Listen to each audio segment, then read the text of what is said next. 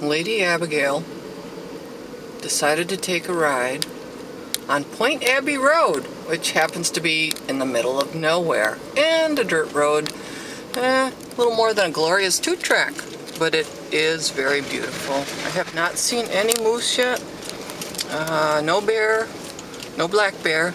I saw 2 deer, and that was about it. So we headed almost all the way to the end of the road, and then it got kind of mucky, and I thought, well, we're gonna turn back. So here we are coming back on Point Abbey Road, and it is beautiful up here, I must say that.